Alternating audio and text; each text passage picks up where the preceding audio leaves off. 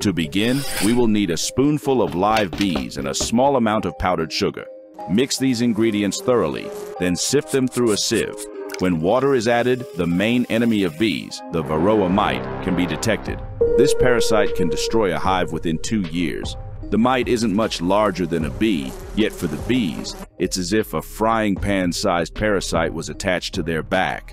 Varroa mites invade the hive and settle into the cells containing larvae before they're sealed. As the bee grows, the mites are busy multiplying and raising their young. When a bee reaches maturity and leaves the hive, it unintentionally carries new mites with it. The mites debilitate bees by feeding on their vital fluids and can transmit a virus that deforms their wings, often leading to the bee's death.